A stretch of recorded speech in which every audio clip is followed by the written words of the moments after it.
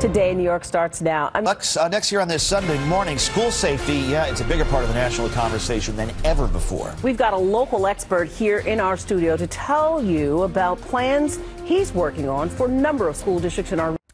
Welcome back on this Sunday morning. Well, it was just a few days ago that thousands, hundreds of thousands of students walked out of classrooms all over the country, including here in the tri-state area, all part of the push to make their schools safer. It's a hot topic of debate on the national stage, and a Long Island security expert is becoming a big part of that conversation. Mandel is the CEO of IntraLogic Solutions, and he joins us here this morning to talk about this so important issue. How you doing, Lee? Very well. Thanks for having me today. Thank you for coming in, because we could all use some of the information that you're about to give to us.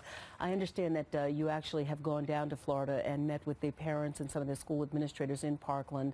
I can't imagine how difficult that conversation must have been. Very emotional. I was asked to come speak to the parents to talk about what schools around the country are doing for security enhancements, technology, and really kind of describe the four-point plan, since it's not any one topic at all that really solves this. It's a multi-pronged approach. And a lot of schools are now having to re-examine the approaches that they're taking. Shelter in place and lockdown is no longer the only option for schools, and I think people are starting to begin to realize that. You agree? Yeah, there's a lot of technology out there, but I keep on telling people it's really how we organize things. You know, we obviously have to make sure that we have good hardening of the perimeter of the schools, but it's also the intelligence piece that we're learning a lot after Parkland and Sandy Hook.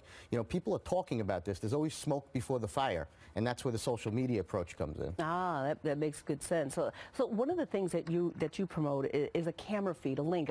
One of the police chief in Denville, New Jersey, they have a very high-tech program going there, and he said that no school superintendent anywhere in the country should not be talking to their police chief. If they're not talking to each other, there's a problem. Would you agree? Communication is key. What IntraLogic does, we have our one-button lockdown that basically puts law enforcement in touch with the schools. So we're sharing the cameras, the floor plans, access to control the doors, and really just automating the process of locking down the building, because when you have a situation like this, unfortunately, seconds truly do matter. So the one-button lockdown automates the whole process of locking the building down, so you don't have to pull out the checklist and say, what do I do first, second, and third? Is this what you have here? This is demonstrating the one, and there's an app for it as well? Yeah, there's an app for it. The one-button lockdown, this button actually gets hit in the building, and when they hit that button, it automatically flashes strobe lights, locks classroom doors, makes announcements over the PA system, and most important, it shares the data with first responders, so they can see the cameras, the live floor plans, pictures, assets, and control the doors in the building. That's, of course, if the school is equipped with all of that, which is an expensive undertaking for a lot of districts, and one that a lot would be hesitant to take, but certainly a necessary, if unfortunately, in the times that we live in. But tell me about that. So that's real-time technology, installing cameras in schools, and then so police obviously can see where that person is should a school be breached by an intruder. Exactly. The concept is why they're on the way to the scene, God forbid, law enforcement can already be looking into the cameras to determine where the people are in the building. What we saw in Parkland, they talked about the 20-second delay or 20-minute delay. We avoid that because we're trying to automate the process before they even get on the scene. While they're in transit, they're looking at the floor plans, they're locating the shooter and the best point of entry in the building, and they're getting notified quicker. It's all about seconds. These incidents are over so quickly. Absolutely, and every second counts. I mean, it is so critical because just gaining access to a building, I mean, what happens is, once the school goes on lockdown, the secretary or whoever might be buzzing those police officers in has already taken cover, or God forbid something else has happened, right? So getting access to the building is crucial. It's a challenge. You want to make sure the law enforcement community can get in. We don't want community members to get in. So it's always a challenge. We want to lock the perimeter doors, secure the perimeter, but gain an easy way of accessing first responders into the building. So whether it's a swipe card or some electronic method, we want law enforcement to get in quickly, promptly, to ascertain what's going on and obviously save. Talk about your four-point security plan that you think school districts need to implement. So when IntraLogic does an assessment for a school, we talk about the 4 points. The first point being infrastructure hardening. We really got to make sure the perimeter of the building is secure, that no one can get in.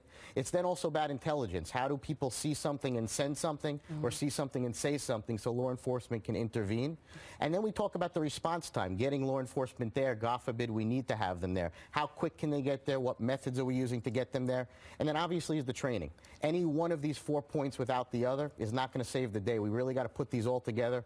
It's an organized strategy. And I always tell schools there's grant money, there's funding out there that we can help them get. And a lot of people don't realize that on a federal, state, and local level. Oh, is that right? No, see, that's something I didn't realize. That's terrific. And obviously, the number one point, communicate, and drill, sadly, in this day and age.